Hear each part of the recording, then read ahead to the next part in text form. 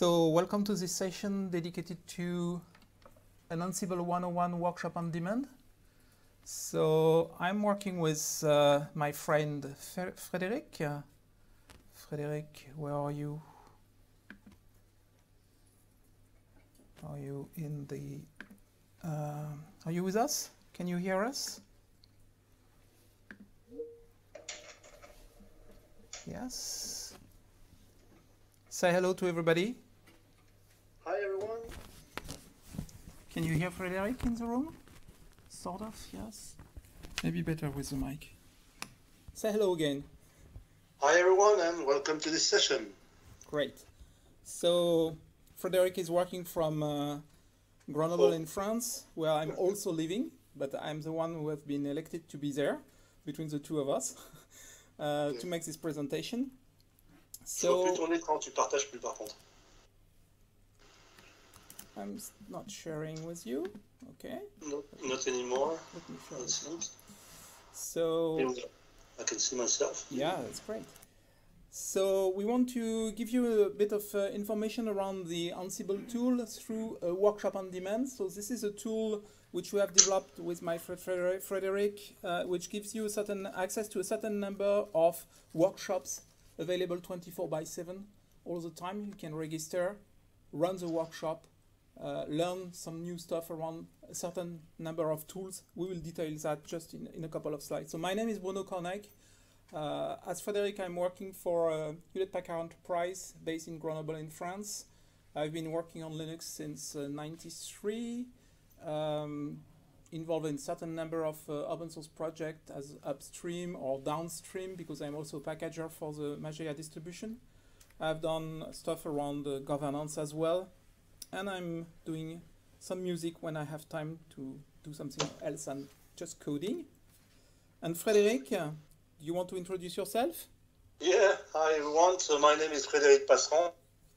I've been in HP for the last 20 years or so. And unlike Bruno, I don't have that much of a background on Linux and open source, but I'm working on it, as you can see. I have a strong focus on solution. I've been working on many of the infrastructure solutions that HP has put in place over the time.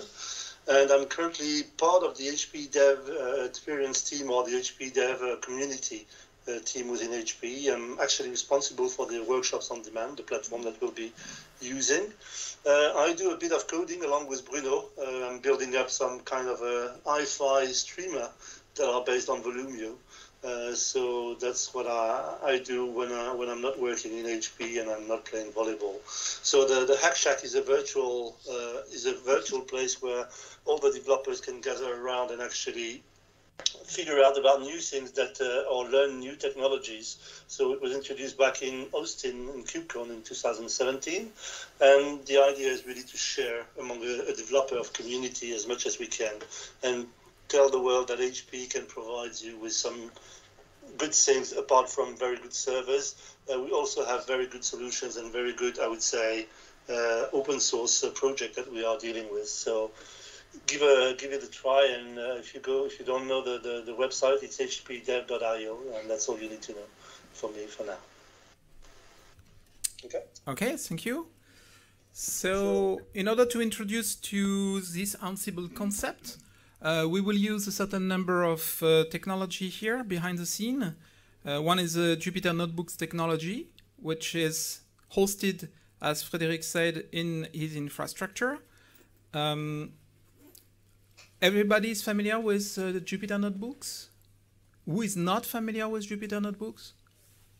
Okay, 15% among the person in the room here. So the goal is to give you documentation as well as code cells in the same document, but the code cells are active.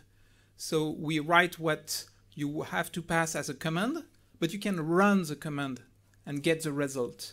And all that is in a single document where you have both documentation, text, images, explaining you the architecture, how stuff work, but as well the command line that you would like to pass to perform the operation. And the command line is live. You can perform it. It will run, execute the code, and give you the result. So it's a nice way to create teaching documents, I would say, for people.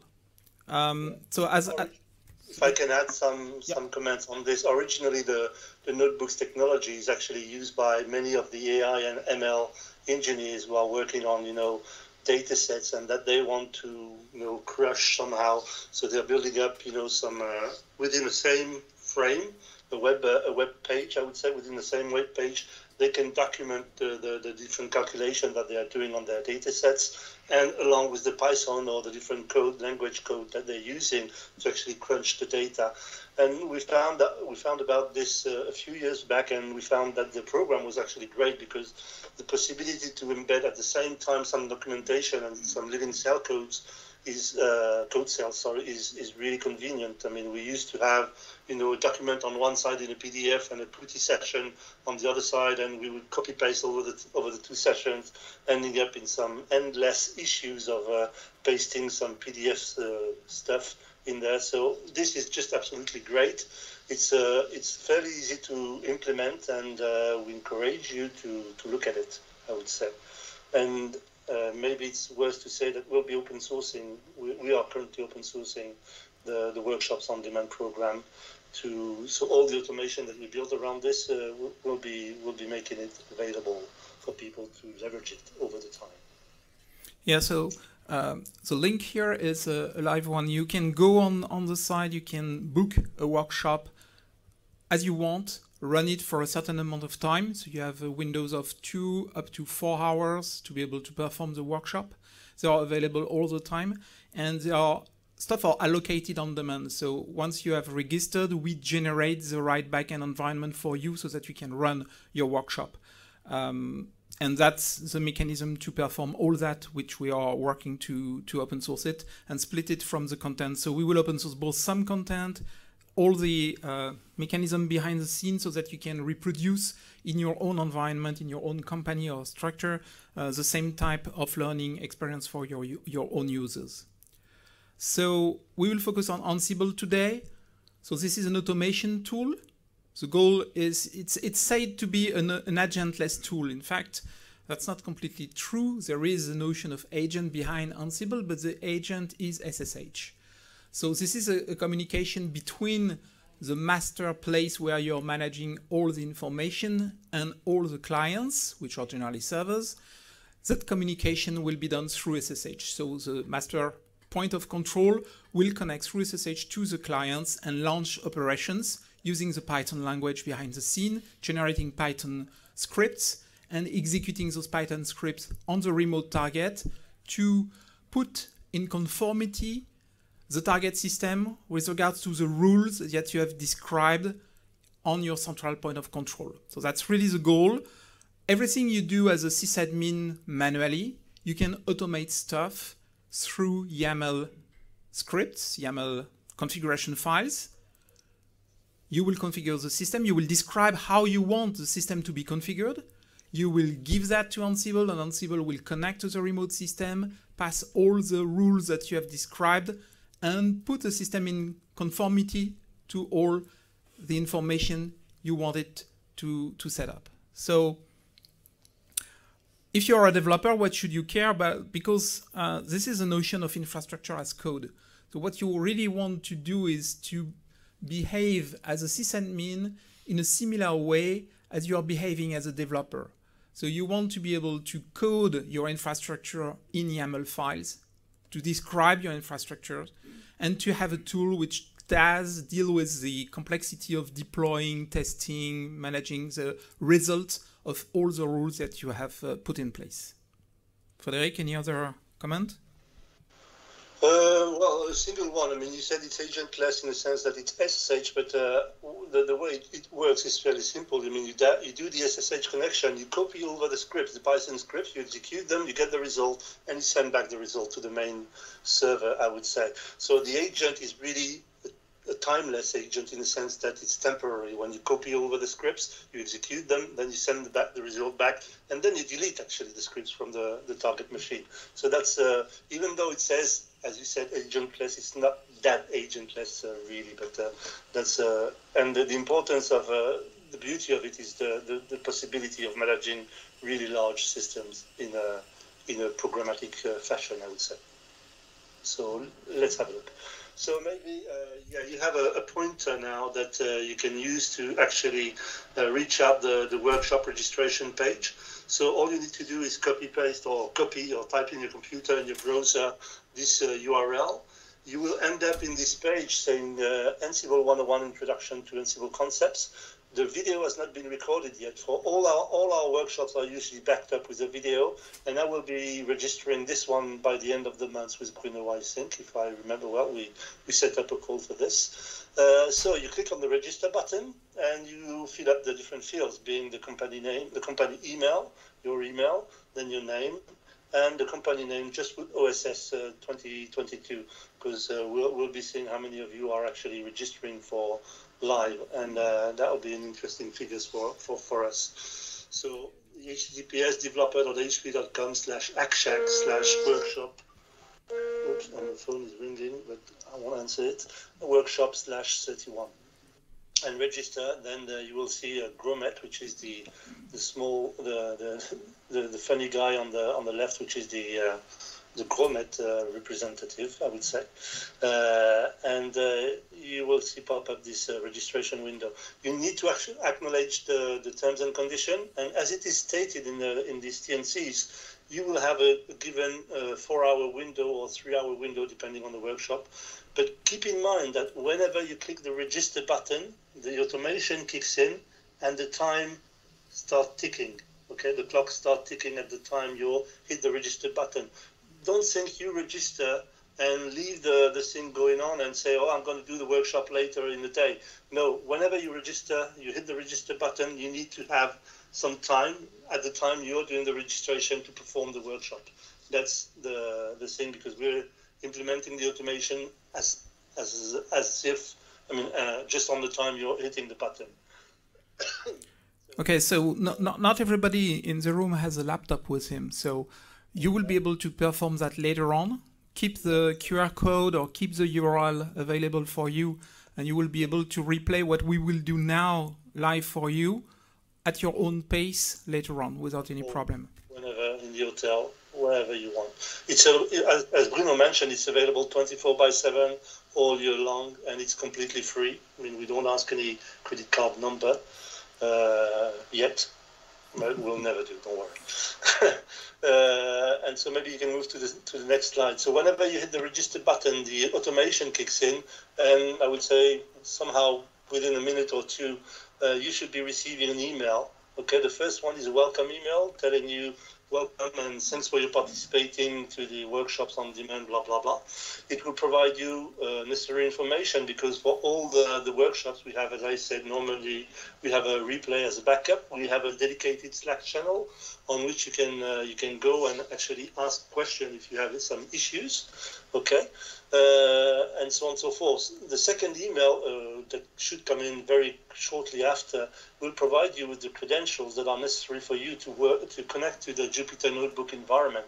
So you will have the username and the password, and you will have a start workshop button that you can hit. And whenever you click on it, it will open up a browser to our Jupyter Hub environment. And in the login page, you will have to enter the username and password that were provided to you in the email. Okay. Once you're done, you will see that once you log in, you will enter directly on the README file, which is the README of the workshop. Every single workshop that we create has this README, and every single workshop starts with this one. This is really to set the stage of the workshop. It will provide you information about the author, how to handle the Jupyter Notebooks. So if you're not familiar with the Jupyter Notebooks interface, as we were explaining earlier on, as you can see, the main frame on I would say on the left-hand side, you have the browsing panel that shows you the different notebooks file that you have, the pictures that may be embedded in the markdown cells, and so on and so forth. On the right-hand side is the rendering of the notebook, okay? So depending on the type of cells, it will be marked down, and the markdown will be really, as we said, instruction and commands, whereas the code cells is actually a small cell where the code is actually executed. The code cells, whenever you run a code, you will see that on the left-hand side of the code cells, there will be a star appearing. This means that the code is executing. Whenever you get a number, this will mean that the code has been executed and you can move on to the next cells. to run a cell, you can use the button play, the play button at the top, or you can actually use the Shift Enter or Control Enter keys. So the Control Enter is running the current cell, and the Shift Enter is running the current cell and moving to the next one. For each cells, I mean, for the, I would say the code cells, they are actually depending on the different kernels that are installed in the environment. So depending on the workshop, you may use a simple bash kernel that will provide you with a bash environment when running your code cells. But there are many, many different kernels available in Jupyter Notebooks environment. So in our workshops, we're leveraging Python, we're leveraging Rust, we have Go and other. So there is a very large list of kernels that will be available for you, depending on what you want to achieve. In our environment, mainly we stick to Bash and some few, I would say, language kernels, and that's enough for what we want to achieve, which is simple examples of automation around either open source tools or APIs that are embedded in some of our solutions, I would say. Okay. So let me refresh, and I will see whether some people have managed to actually register for some workshops. So far, just as a reminder, so if you look at the main portal, you can get here and have a certain number of information around what we do in that community. This is the Hack Shack portal, where you can have access to the workshops themselves and replays.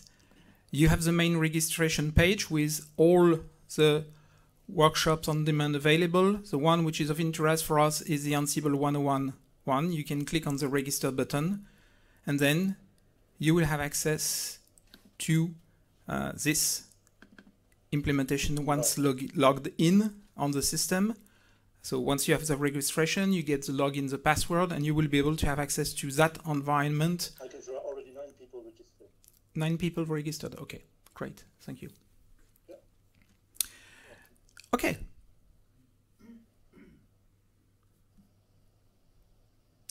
So now let's move to the interesting part, which is the Ansible 101 itself. So you have some instruction at the beginning, which give you also the different parts for each workshop on demand. This one has 4 different parts. Maybe I need to refresh a bit my environment to get the images. The screen is not flickering on your side. No. Okay, that's fine. So no, yeah, it's just on your side. Fine. Just for me. That's yeah. Okay, so still 9 people registered so far. Okay.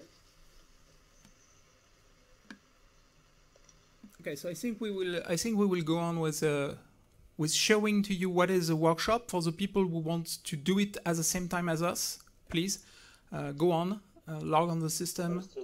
Are you able to register to? You can't hear me? Can you hear me? Yes. Yes, we can hear you.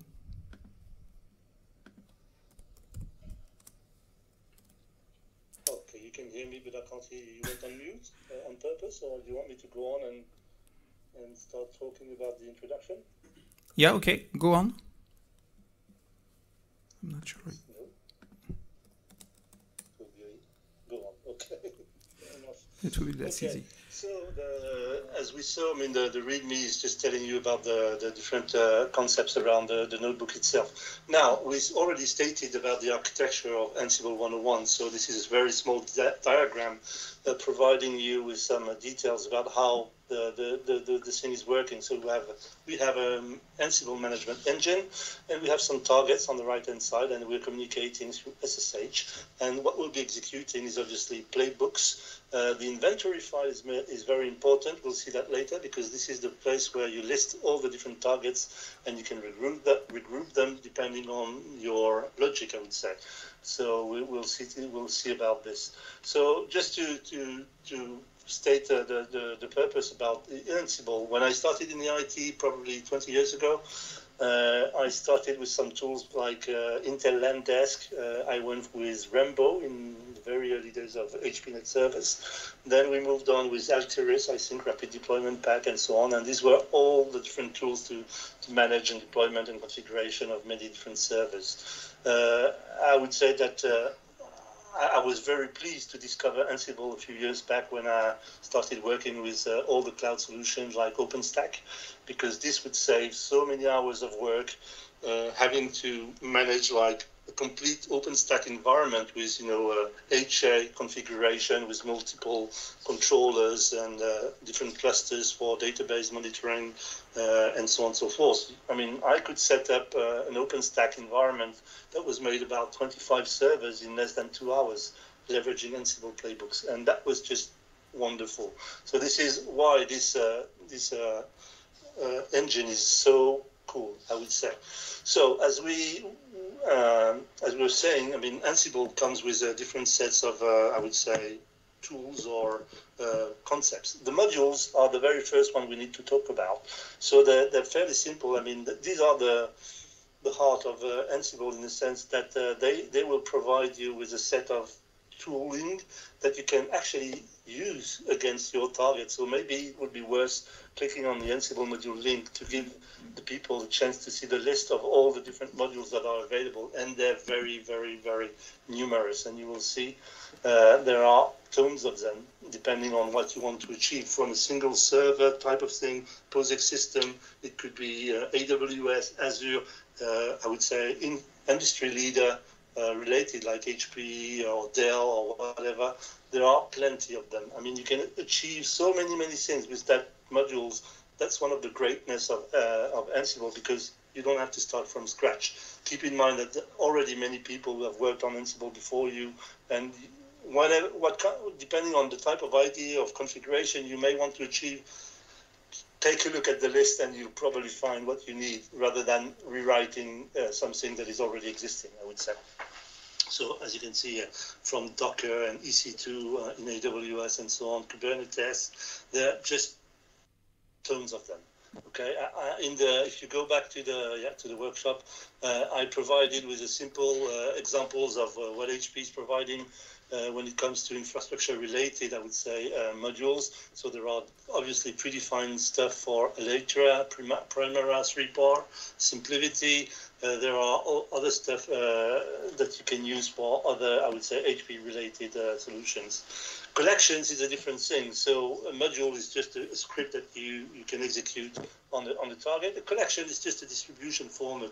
It allows you to actually gather different things that are, I would say, Ansible related, from a playbook, a role, modules, plugins, everything that that are related to one single subject and that you want to package in a single format, I would say. So for an example in there, you have the OneView collection. So this will provide you with all the necessary tooling that HP can provide for our infrastructure-related management software, which is OneView. So there you can see that we have all the different sets of plugins, and it keeps on adding. Last time we ran the workshop, we were on version 6.6, I think, when we did the thing back in March, I think. 7.20 now. They're going way too fast for me, I think. So the collection is fairly simple to install. As you can see, you have a command line that says Ansible collection, blah, blah, blah, the name of the collection, and it will actually set up the collection for you in your environment. The utilities, I mean, there is some code sharing in Ansible in a certain sense, meaning that there are multiple modules that may use the very same code. So Ansible store the functions, and they are being stored as module utilities to minimize the duplication. So if they are being used by multiple type of modules, then they are being shared. You can write your own. They are only available in Python and PowerShell. Plugins, we won't really make use of them today. They are here to augment the Ansible core functionalities. So the modules are executing on the target in many different separated processes. Plugins are executed widely, I would say, as a process. They offer more advanced functionalities or features for Ansible. The inventory, as we said earlier on, is one of the keystone of Ansible, because obviously Ansible needs to know about the different targets that it will reach out and obviously work with. service. And so the default format for the inventory is ini or ini file, in which you can group or regroup the different machines that we want to use. So in this example, we can see a simple, web server or database server. But keep in mind that there could be, if you were to talk about OpenStack, for instance, you will see that there would be, monitoring server, control cluster, ELK cluster. There were so many database you can group. The list would be very, very, very long. You can also group them using other type of approach. It could be geographically, for example. It could be based on the type of machine they are. They could be based on the location. So it's really up to you to decide what kind of logic you want to use in this inventory file. The roles actually are, I would say, a super or the ultimate goal you should want to look for when dealing with Ansible.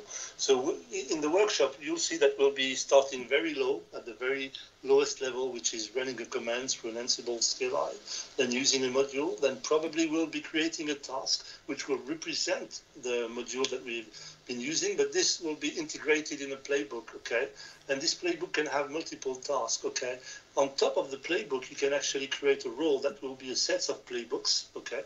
That will be targeted on different type of machines, okay?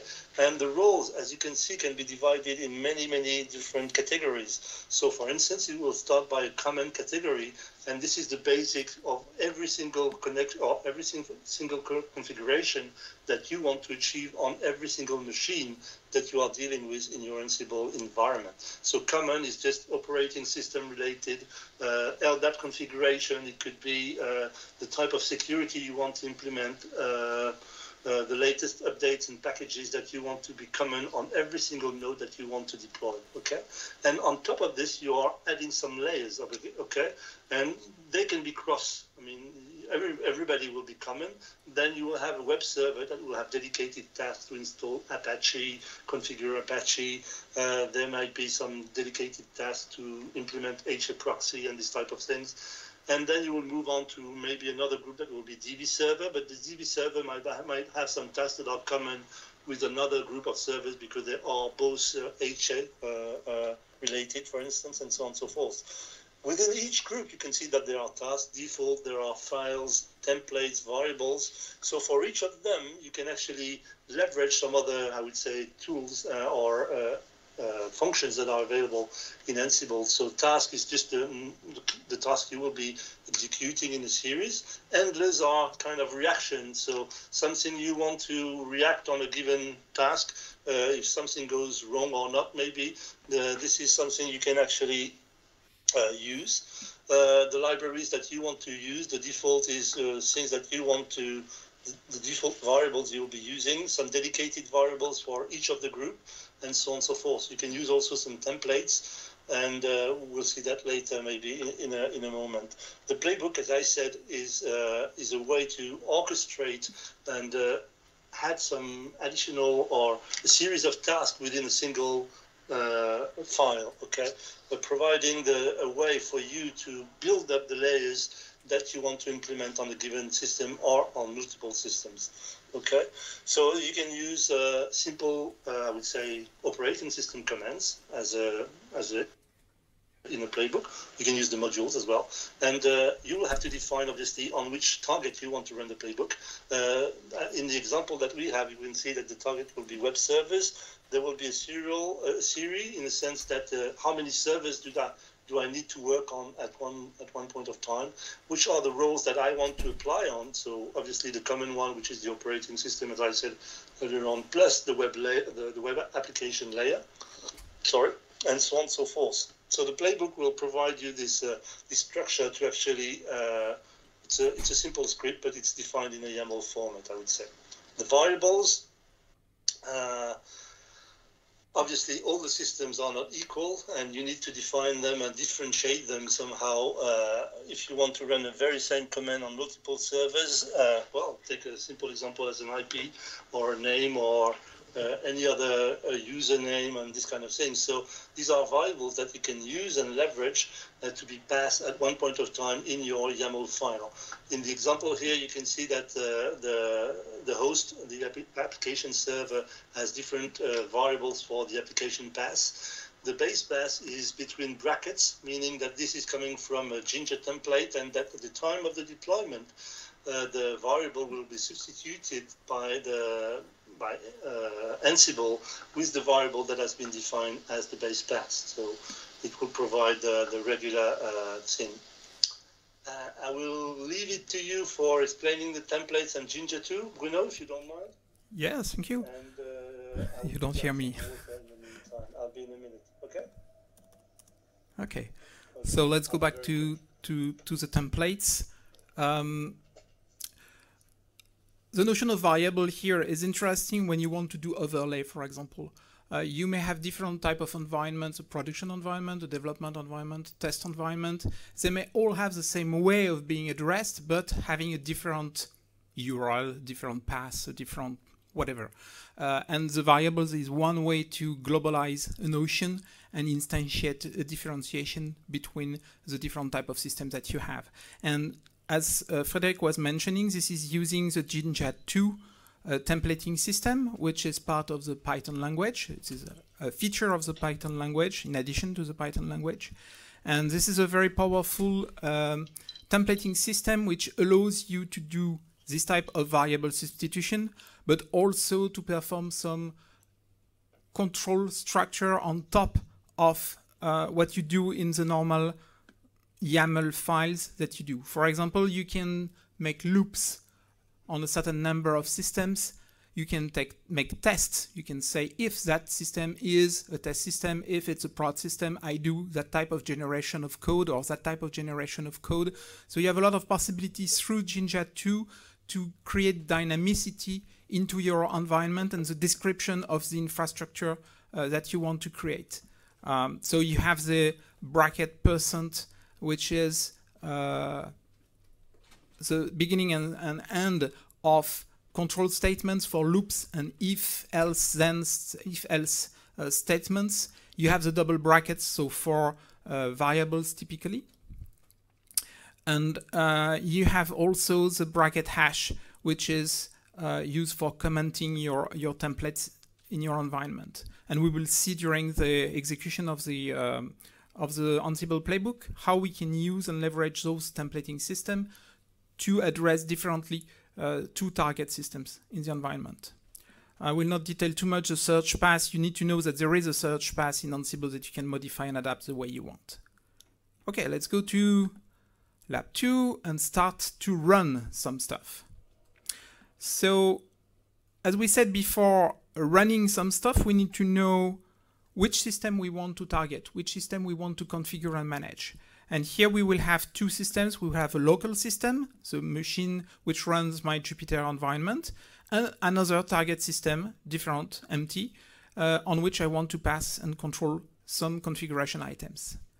So typically, what I want to start with, I won't start with anything, no inventory, nothing. I will just start with some command line examples to give you an idea of how it's working and how also the Jupyter interface is working for those of you who don't know that. Let me put it here.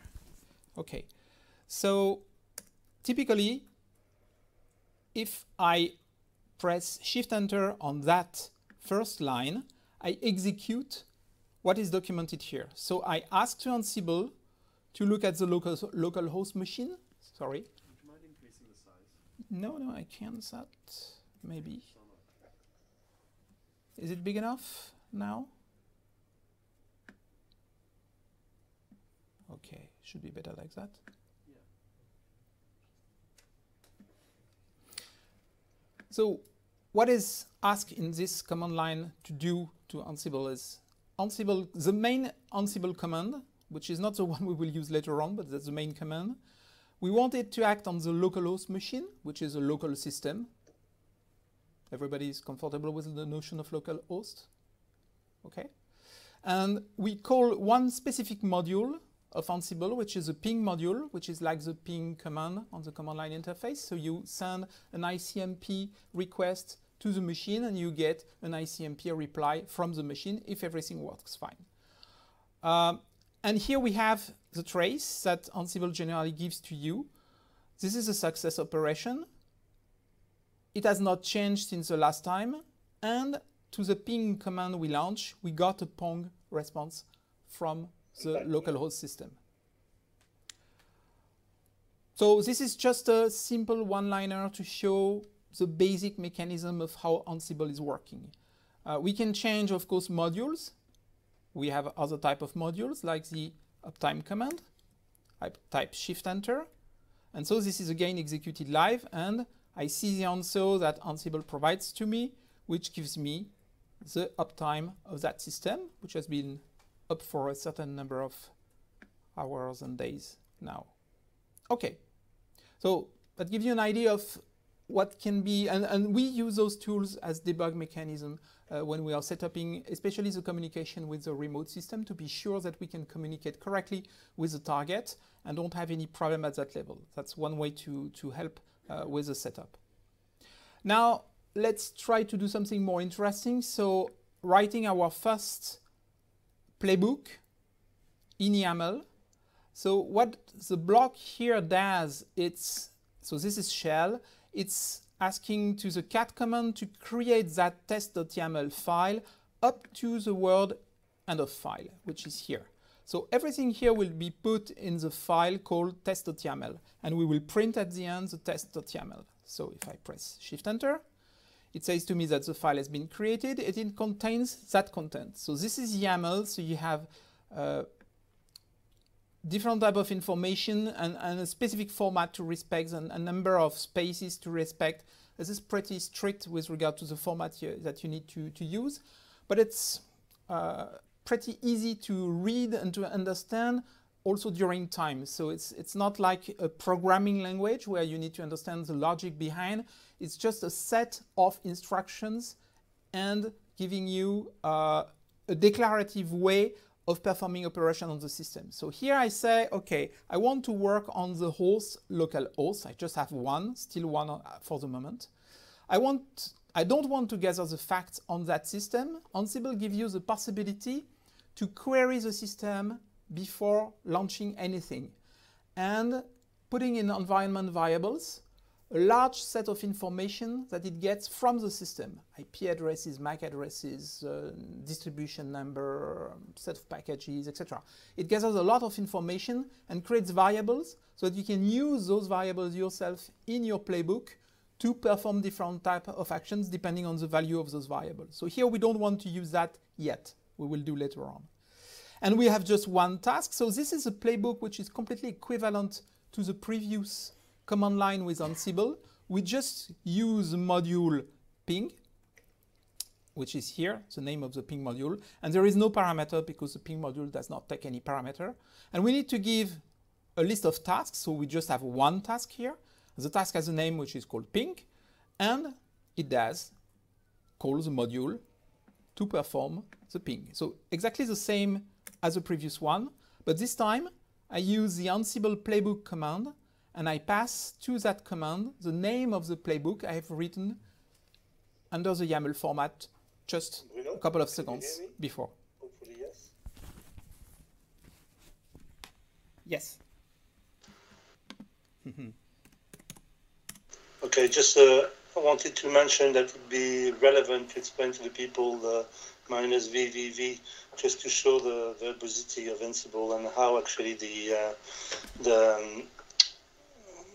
overall process of copying the modules over and executing them through SSH or locally when you run them on the locals. Okay. Okay, so if you want to debug that Ansible playbook operation, you can, and this is also interesting to see that the Jupyter Notebook environment that you have here is able to be modified on the fly. So for now I have just run existing commands, but I can change the command. I can say, okay, I want to have more debug on that command. If I know the command and I know how to pass some information to it, I can change it dynamically, and now I have a bit more information on what does the Ansible playbook here with regards to the context of execution, which is at the start, and then the name of the playbook, and the ping module itself becomes more verbose and gives me a bit more information, and I can increase the verbosity of my command by adding more V to it.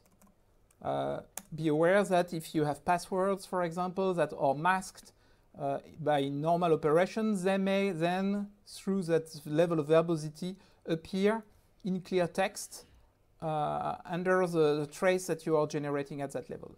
So here you see all the gory details of what happens behind the scenes. So Ansible is creating a certain number of elements that you can see here. It creates a temporary directory, it creates a Python set of scripts, includes some Python modules that it needs, generate all that, launch it to the machine, and execute it. Here, as we are local hosts, there is no SSH connection yet. We will see the SSH connection later on when we deal with a remote system. For the local system, it's just executed, as we see here, locally using a shell command. So we can have all the level of details if we want to help debugging an issue that we are encountering here. Okay, so that was to give you an idea of how we started with it. Now we want to address more than one system, and we want to have another target. So we create an inventory file which describes a group which is called target, and that group has just one IP address, which is the target system that we have in our environment.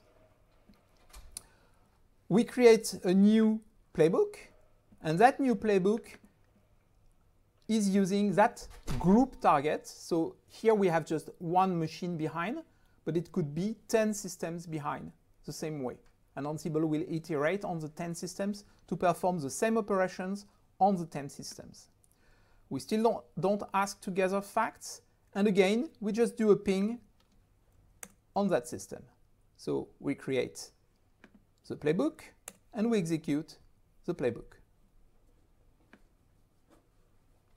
No host matched. Okay.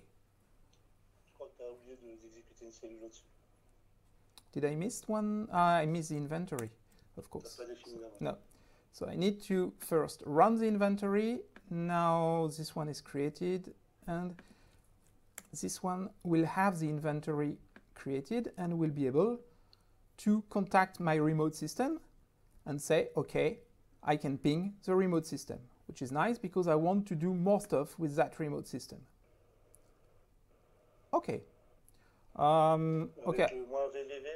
Just to show that now with SSH, you will see that there are much more than what it used to do with the local play earlier. Yeah. So we will see indeed that there is no shell executed here, but that we have an OpenSSH communication reading the configuration of OpenSSH and the SSH execution of the SSH command to run on the remote host the ping operation, the ping command, which is run as a Python script, and get the result. So you see all the verbosity that you can get in the dialogue, and you see that the dialogue is pretty intense between the control system and the remote machine.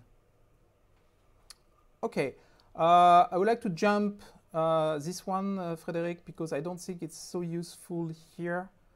I would like to... So this is a configuration file. You can modify the way Ansible behaves by changing some parameters in the configuration file, but I'm not sure it's something so useful here. So let's now create a task. Which is play. Okay, so this is a new play. The play again targets the same target system that doesn't gather facts, and again is pinging the remote system.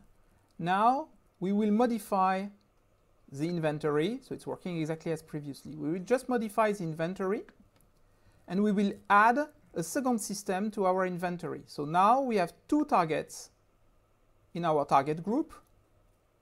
And when we execute again the playbook, and that's where Ansible really makes sense, is when you have multiple systems that you want to play with.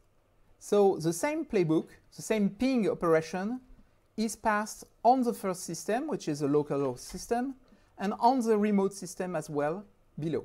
And you have, for each execution, a status which is returned, and you have a summary at the end which gives you what has changed, if the system is reachable or not, if there is a failure, if the system was skipped because of a condition or stuff like that. So here we have two systems. You can have 20 systems. You can have 100 systems. It works exactly the same way. So now that we have seen the basic commands and how it was working, let's go into more features of how Ansible is working. First, we will use the notion of variables that we have seen before during the presentation, and we will define some variables. So we will create a vars directory which will appear here on the left-hand side in my environment under my subdirectory for the workshop Ansible. And I will say, okay, my student name. So I will say, I'm Bruno, I'm student ID 75, and I am in Dublin. And I will let, so these are the variables that will be affected to a specific file, variables which are local to my system, and I have variables which are dedicated to my target remote system. And I will be able to use different variables. So the variables have the same names, of course, between the two files, but they point to different values depending whether I'm using a local system or a remote system. Don't forget to execute it. Okay, so the variables files are now created. And now we'll create a playbook which will make benefit of those variables. So the playbook targets the host first, the host localhost. We will include the variable locals, and we will create a text file. And that text file, which is here, we will use inside the text file. So this is a block.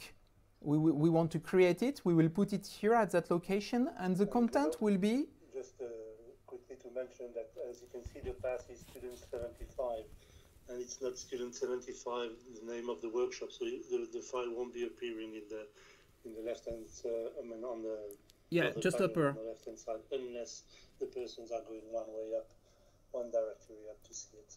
Exactly. Yeah, because we are one directory down. So in that block, what I do is I create a text file in which I use Ansible variables, the one I have described just before, so the student name, the student ID, and the location. Whoops. Excuse me. And the node on which this is run. So this file, which is created here, I can execute my cell. So I created my playbook. Now that my playbook is created, I can ask to Ansible, please execute with the inventory. And so now I have run my playbook. And if I go, so this is just on the local host. And I have made the adaptation for that file. It has changed. There is one file which has changed. If I go upper here, I see that my file is here. And if I go in the file, I see that the file was generated for Bruno, which is my first name, ID 75, running. And this is the name that Ansible gets from the gathering of facts on my system. So the machine on which I am running, the local host, in fact has a full name, which is this one. So I have replaced my Ansible variables by some values that I can pass in a variable files, and I can have multiple variables files as we will see. Some values which are queried by Ansible on the local system, gathered as facts, and reused by Ansible itself. Okay, so the same thing here. You can see it directly in the notebook. Okay, so now that we have seen how we can use variables, there is something we can do with Jinja 2, which is the possibility to make a test and use one or the other of the two variables depending on the value of some environment items. So here I will again use the variables which have been declared previously. I will create a new file in lab 3.2. The source is in the templates. So I will create first, I will generate that playbook, and I will have a look at that template, at that file in the template, which looks similar to the previous one. Oops. Okay.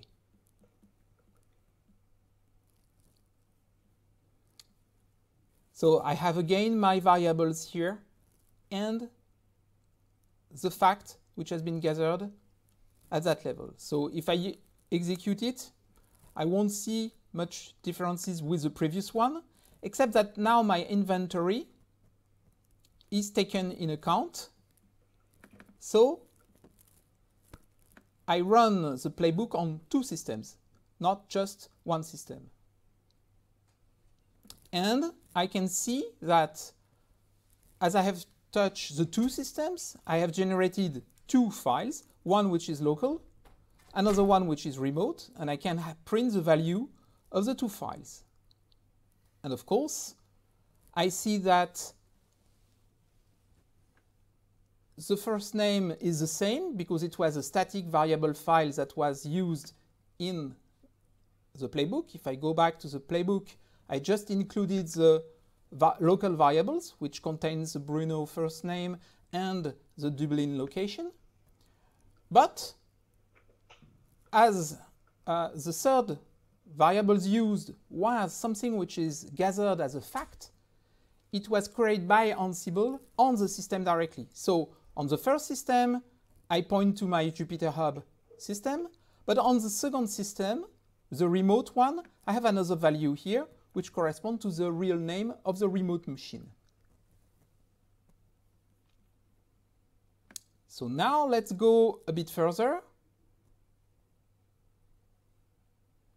So instead of each time looking at the results separately, having to launch a shell to monitor the results, I can integrate in my playbook the monitoring of the files which are generated.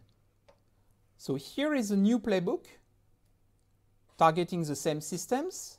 I still gather the facts this time, and I want on each system to cat the resulting file which has been created by my Ansible playbook environment. And I want to look, and I have a new concept here, I register the result of the command which is here. So I want to execute the command, get the result, and the result I want to print it. So I use the stdout here, which is an attribute of my result. And as part of the debug module, I want to print the content of those files. So I create my new playbook, and I can execute that playbook again on my inventory, so on my two systems, and I can see in the debug part that I can print with the message variable, I can print the two content of the two files which have been generated on the remote systems.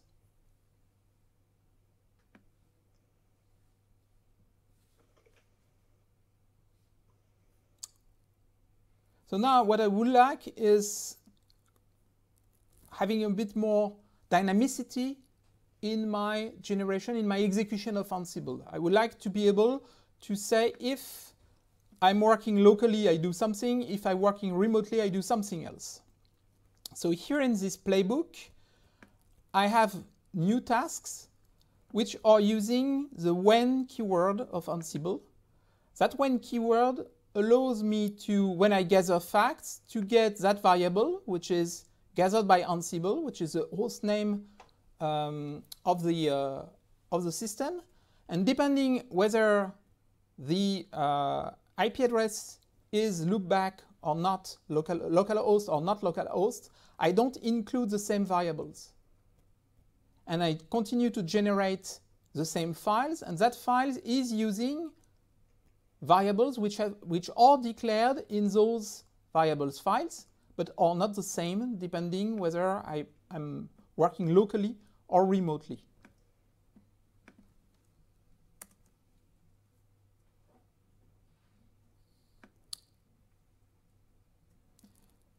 And I think there is something interesting to look at here. So let's look at the template. And we also change the template here. So the templating file, 3.3 at that level, is a bit different because we use some Jinja 2 features. So we say, okay, I'm printing the variables as before, same variables, nothing changed. I just added the location to be a bit more exhaustive. And now I'm using a condition in Jinja 2. I can say, okay, if in my inventory I am working on localhost, then I will add to my text file this sentence, I'm running locally. If not, I will write, I'm running remotely.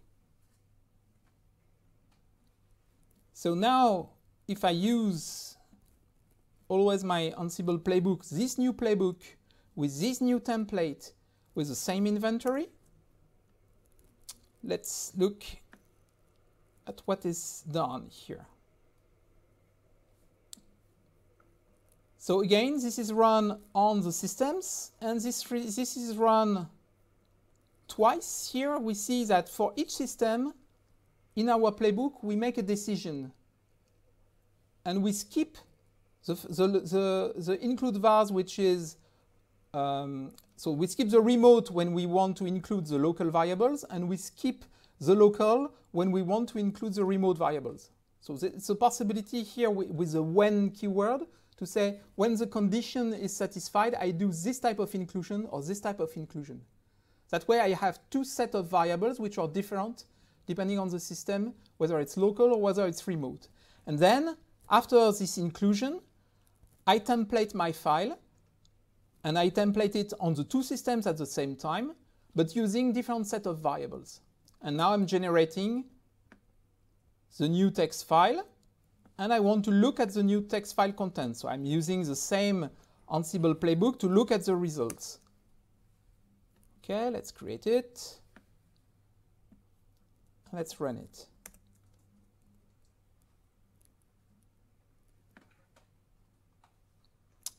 Okay, so the first one, which is on the remote system, says that it has been generated for Apollo, ID 11, running on the other system, the remote one, placed in the moon. And the second one, which is local, is for Bruno, ID 75, the right name of the Jupyter Hub, and placed in Dublin. So with a single template, by injecting different type of variables through the when keyword in the Ansible playbook, I am able to generate completely different files. And again, I am running remotely, I am running locally, which this time is generated through a test case in the template itself.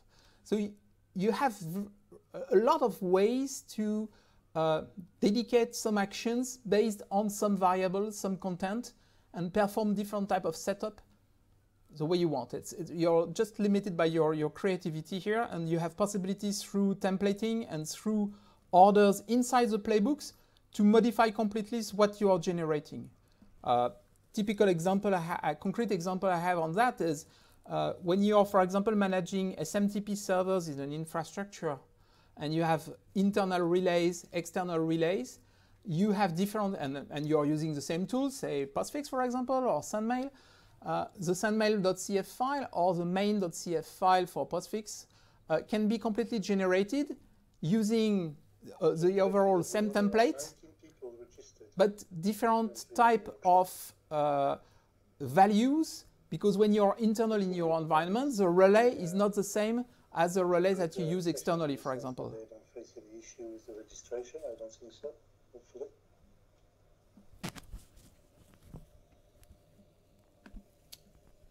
Repeat that, please. I said there are 19 people registered, and hopefully they're all having a good session. They don't face any issue with the registration or anything.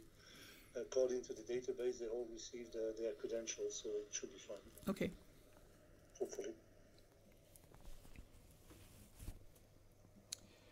So one typical use case and something we have been faced with during the setup of this environment. So this environment that you are seeing here, the deployment of all the workshop on demands rely on a lot of Ansible playbooks behind the scene.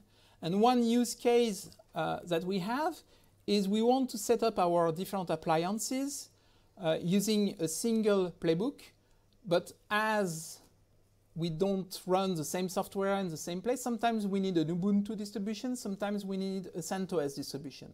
And we want to be able to perform the right action on the right system based on the distribution. And the distribution is something that Ansible gathers as a fact during the gather fact operation. So here typically you have a new play which gather facts, and the first tasks say get curl package version. And typically what we do is we do rpm-q curl when we are on CentOS distribution and we register the result, or we do dpkg-s curl by grep version when we are on an Ubuntu system to have the same information. And after that we print the version for CentOS or for Ubuntu. And as we registered in two different variables, we print with two different orders. So again, we can create that new playbook. So you see on the left-hand side, all the playbook we are running are created here, and you have them at the end of the execution if you want to copy them, replay them, modify them the way you want. So if we execute again that playbook on the two systems, and here we have two different systems, we see that the remote system is a CentOS system, which has curl 729, and the local host system is an Ubuntu machine running curl 768. So based on the notion of local variables through the gathering of facts, we can get this information and we can take actions based on that. Typically, you can say that curl version is not recent enough. I missed that option in that version, so I need to grade it, etc., etc. There are a lot of stuff that you can perform later on based on that. Let's see another concept in the playbooks, which is the notion of loop. And for that, we will use an external API call possibility provided by the Gutenberg project. We will create a new playbook. We will query books on that site, and we want to create multiple books. We want to make a loop to go from number 20 to number 25. And if you're running the workshop at the same time as me, you can modify those variables. Make 15 and 20, for example. Don't put too much to not put too much pressure on that site, but you can perform that very easily. And what we want to get, so there is a bit of GQ magic behind the curl command to analyze the JSON format which we are receiving from that website, and to get all the entries and all the cover images of those books that we want to register. And then we will download those cover books to store them in our environment. We have the pictures directory ready for that. So we use new concepts in the Ansible playbook environment. We will do a loop. And the loop will be defined by a range. And the range will be here, in our case, from book minimum value, which is 20, up to book maximum value, which is 25.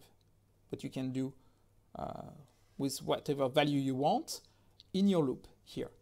You can loop also on items, you can loop on other type of elements and Ansible variables the way you want. Okay, let's create that playbook, and now run it. So this is run just locally, and now we see that we have a loop which has been done for all our items from 20 to 24. Like in Python, you give the maximum value, and the value which is the last one used is the maximum minus 1. And we see that we make some queries on the Gutenberg site to download the cover images of all the books from 20 to 25. And if I remember correctly, we have here, so some seconds ago, we have downloaded some images of some books which are hosted by the Gutenberg project. Okay?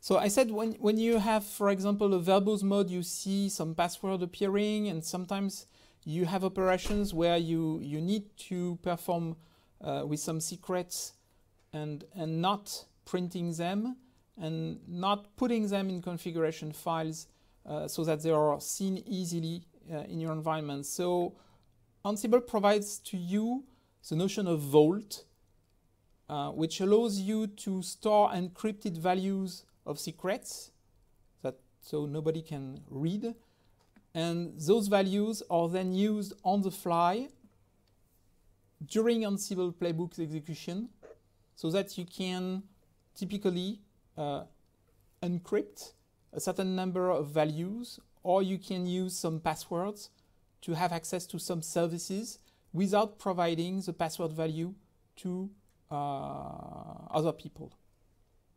So we have on the system a website which is available here. The website is running on a specific port, and so when we go on that port, we see that we have an Apache server which is running here, waiting for us to do something clever with it. So what do we want to do is, using a private zone on the web server, so we can see that we have a private page here, so which is, and Frédéric, I wonder whether we are not missing here the port of the,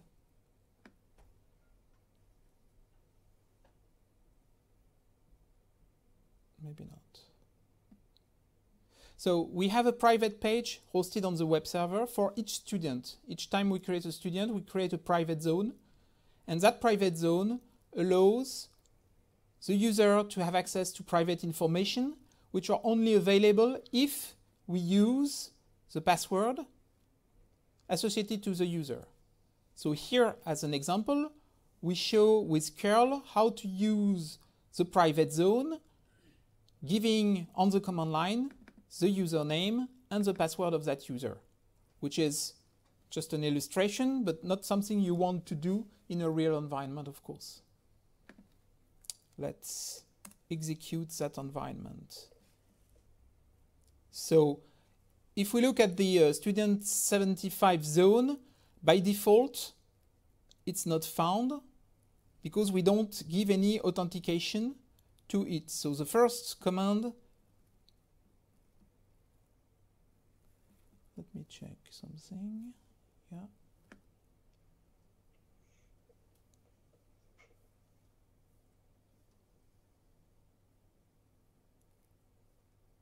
test.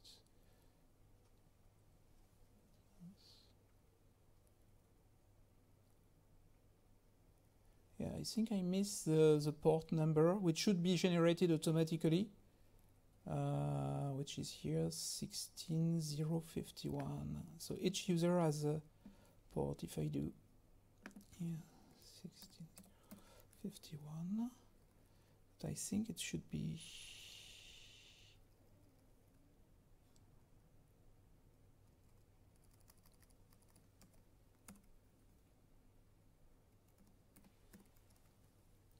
because the port is mandatory if we want to use it.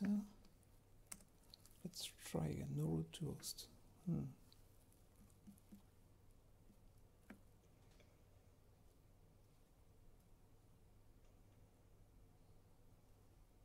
No, that was not a good idea.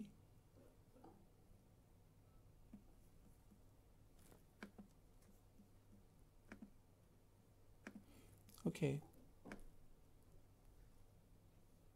Sorry for that, we'll have to look at it because I don't think it's correct here. So the idea if you have a password that you want to use is to create a vault to store the password. So there is an Ansible vault command which can encrypt a string such as the password that you have. So you can pass that on the command line. You keep a vault secret associated to it, and you create a variable which will be created. So if I do that here, you will see it in the environment normally.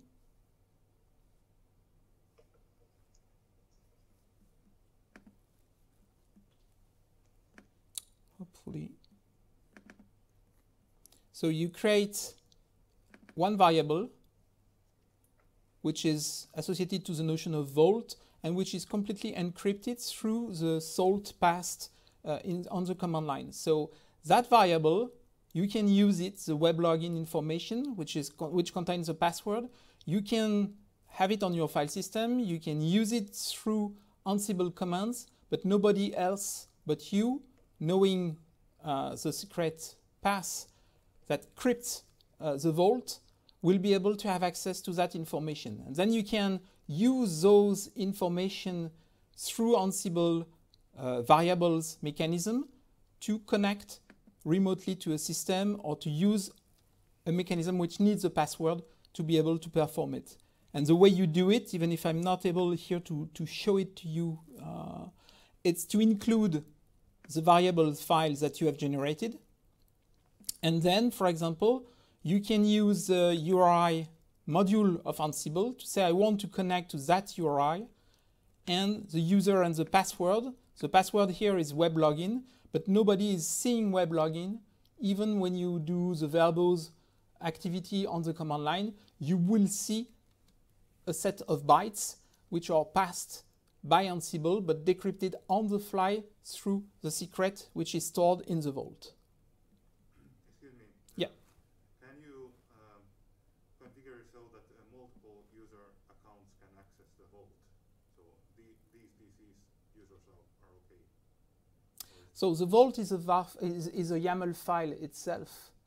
So each user can have its own vault environment and use see if, for example, if you name the same the var.yaml file, you may have a single playbook file which includes that var file, as here.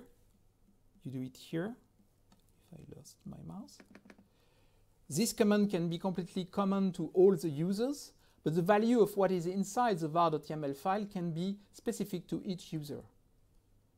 So that's something you can share, and with an implementation which provides to you different values on the fly based on what the user has encrypted as a content in the vault.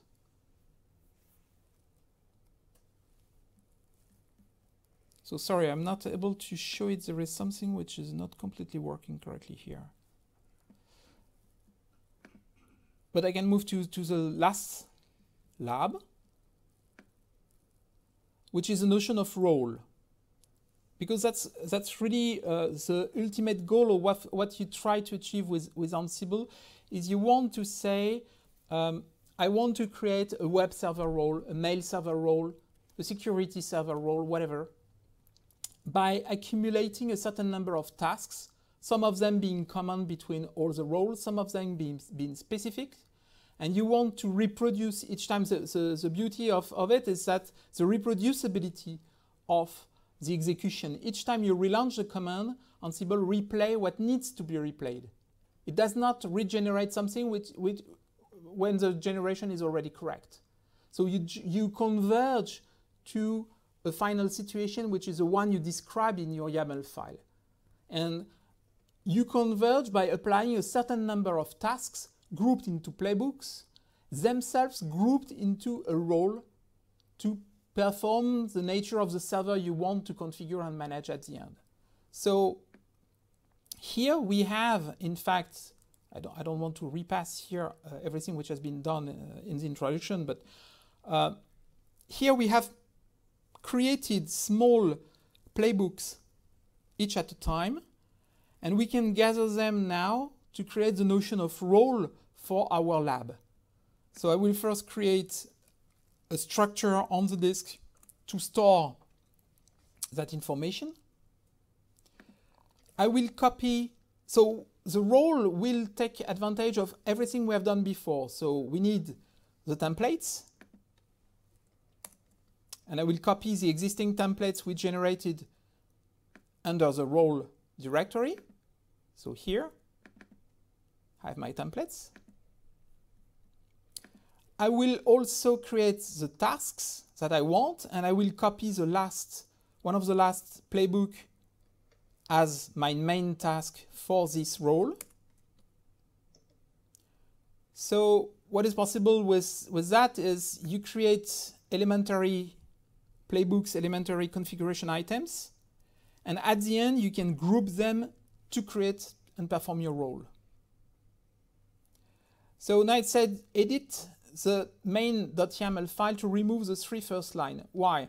It's because in a role the notion of target system is part of the inventory, and it's not part of the content of the role itself. So if I look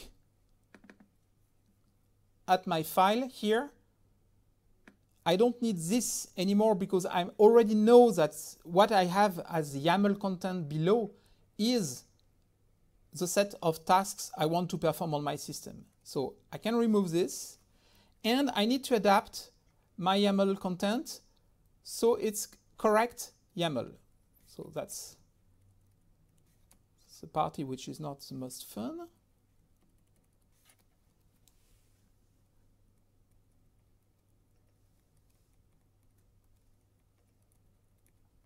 So each time you have an indentation, so you have the dash at the start to introduce the keyword which performs the block, and then you have the same word which needs to be aligned with the first block keyword. So here, for example, the name and the template is the name of the module. Name is just in fact a comment. And the template module takes 3 parameters, and those 3 parameters are indented of 2 spaces each time, and each has its own value. Okay, so I can save this one. I can do the same with my handlers. So the operation of tests that I've performed in a playbook, I say, okay, this is interesting. I want, each time a playbook is run, I want to also run the test operation at the same time, so that it's performed as part of my role. And same story, I need also to edit in the handler. Bruno, t'as pas fait le clean-up avant de faire ton lab? Je sais plus si c'était important, mais when I ask people to actually do the simple exercise, I don't know whether you did it or not. Whether it's relevant or not. Because I saw you created the roles and everything already, but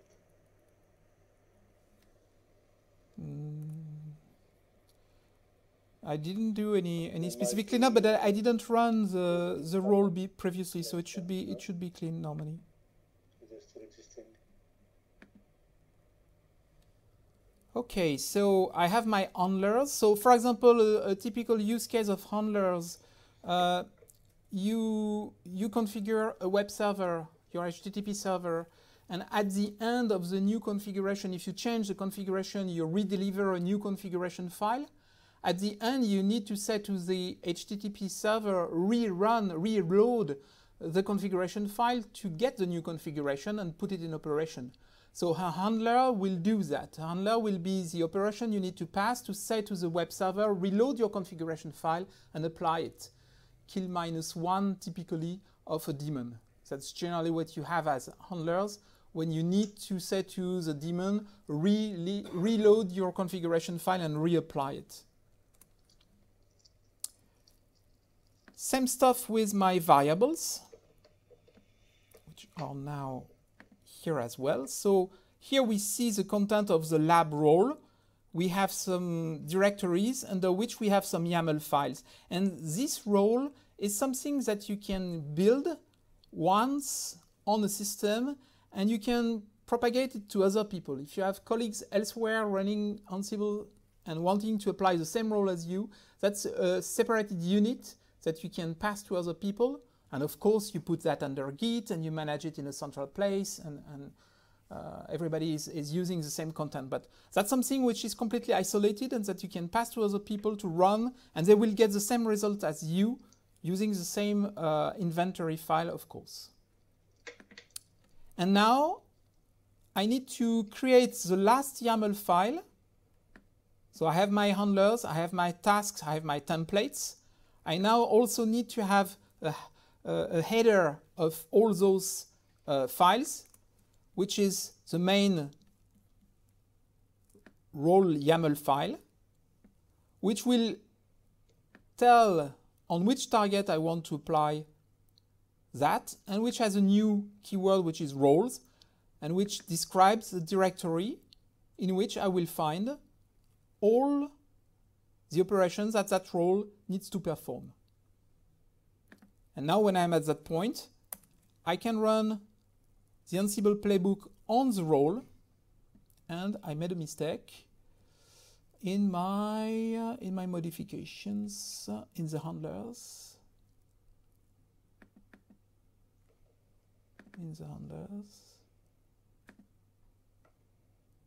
There is something missing here, yes. Debug MSG here.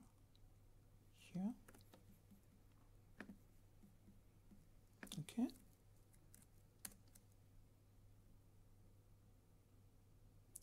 So YAML can be a bit tricky to deal with when you start. And so here I have the possibility with my single role, if I go again up.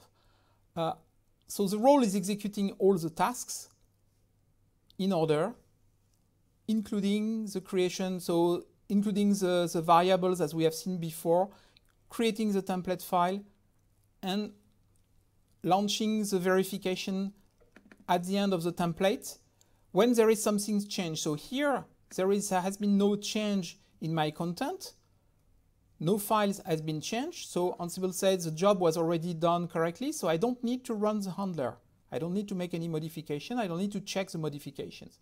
If I do a modification somewhere, typically in the templates, and I say, okay, which one is used here? Is it, let me check in the tasks.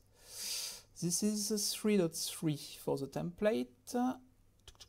So if I modify the template now, and I say locally here, don't really care about the nature of the modification. And you go back here and you say, I want to rerun again that playbook. This time Ansible will check that something has changed. So I've changed one of the two parts of the template. One generated file has changed. And in that case, we see that it's a local host which has been changed, and the check has been performed on top of this modification which is not displayed, but which is run by Ansible as a check. Please go in the conclusion, Bruno. Yes. So let me go back to, whoops. Do you want to take it, Frédéric?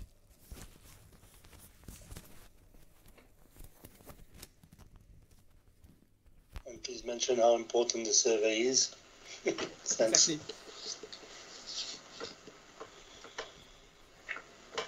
Okay, so we have performed here a certain number of basic operations with Ansible. What is interesting as well, as you have seen, there are a lot of modules. I don't know if you're done, Bruno. Just tell me when you're done and I'll be saying just a very quick final words. Okay, so before questions, I'm pretty sure you have some in the room. At that point, you have seen a certain number of basic operations that you can do with Ansible.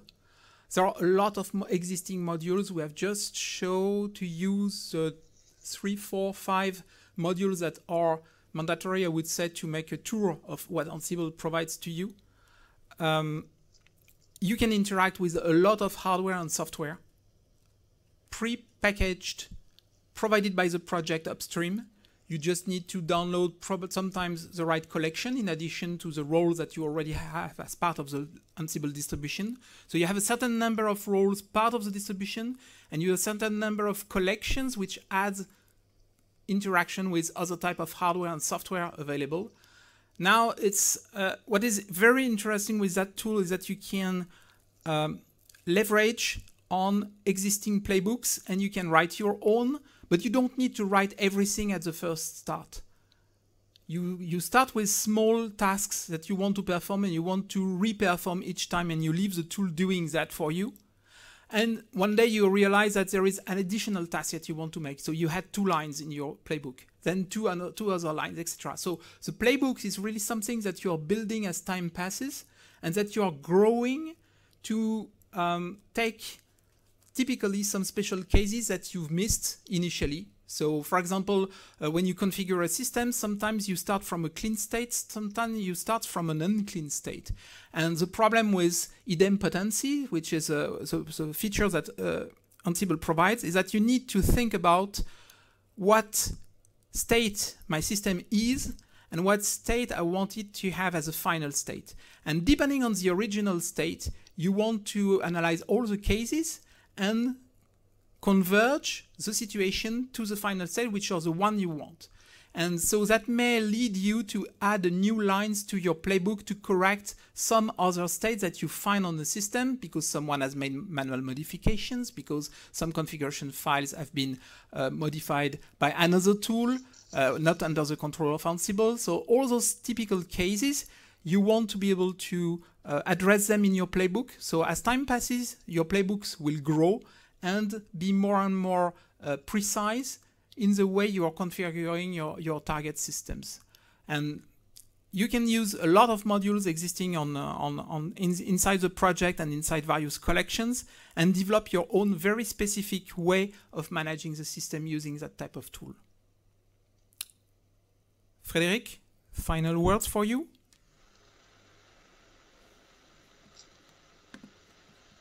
You don't hear me now? Okay, thanks, Bruno. So, first remark, fortunately for me, I'm not epileptic. Otherwise, I'd be dead 100 times during this session because of the flickering of the screen. You can't imagine how it was just keeping on flickering. It was quite a pain. Anyhow, just wanted to mention that the survey is very important in the conclusion notebook, and that obviously we are working on adding some new content. So this is a 101 session on Ansible. Hopefully it will be followed by another session. So you probably know about HPE GreenLake and all the services that it provides to customers.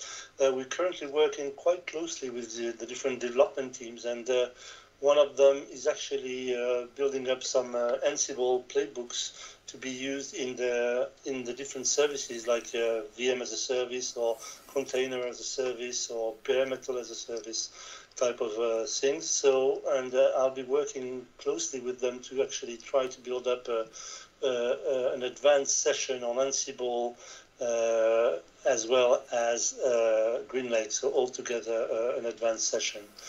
And really, that was what I wanted to say. I'm pretty sure that Bruno already mentioned that we are, and I'll be repeating it, that we are open sourcing this, and that we'll be very happy to share this, the work that we've been dealing with for the last 2 years nearly with Bruno, building up the infrastructure, allowing these workshops to exist and to be delivered. Hopefully the session was interesting for you, and hopefully the 19 people who went through the registration process did not encounter any issue in running the workshop itself. I hope to see many of you in the workshop database later on, in the next coming days or months. Take a look at what we provide. I mean, some of the workshops are really open source related, and they might be relevant to you. I mean, if you have no knowledge about Kubernetes or a given programming language like Rust, for instance, this might be of interest. We managed to gather the different workshops in categories. We're dealing with many, many different subjects. I mean, ranging from infrastructure as a code to AI and, Spark, machine learning, GreenLake. There's a simple API 101. So there's plenty of Git 101. There are plenty of things to be looked at. I would say. I know that once we'll be done with the open sourcing of the stuff, Bruno will go back on trying to produce some packaging on Linux workshop. There is a Concourse 101 that is also on the list, and many more to come. So I think that's really what I wanted to share with you, is the fact that it's a living program, and we are also welcoming contribution from the external world. So obviously all this content is mainly produced by HPE people, but nothing prevents you from giving us a call and reaching us by email. And if you are willing to create some content that is open source related, we'll be very, very happy to welcome you and work with you, building up a new workshop that will be available for the community. I mean, that's the purpose of the HP Dev community, is to innovate and share all together within the community. So we'll try our best to make more and more open source content available in the workshops as well as on the portal itself. And we also, if you're willing to write a blog, we welcome this type of initiatives as well. We have a CMS that allows you to go through the process of editing a blog very quickly. So if you look for a place to shout out, if I could say so, well, you can also contact us. With that being said, I think that I will leave it to you, Bruno, and I think we're nearly done with the time. So I'll be thanking you. Merci beaucoup from France. I wish I could have been with you in the room. Unfortunately, the budget was not that high enough to allow me to fly over, unfortunately. But next time, I'll make my best to go and meet you all. Thank you very much. Merci beaucoup, and have a good day, hopefully. Back to you, Didier. Bruno, sorry. Thank you very much, Frédéric. Is there any additional question in the room? We still have 2 minutes left.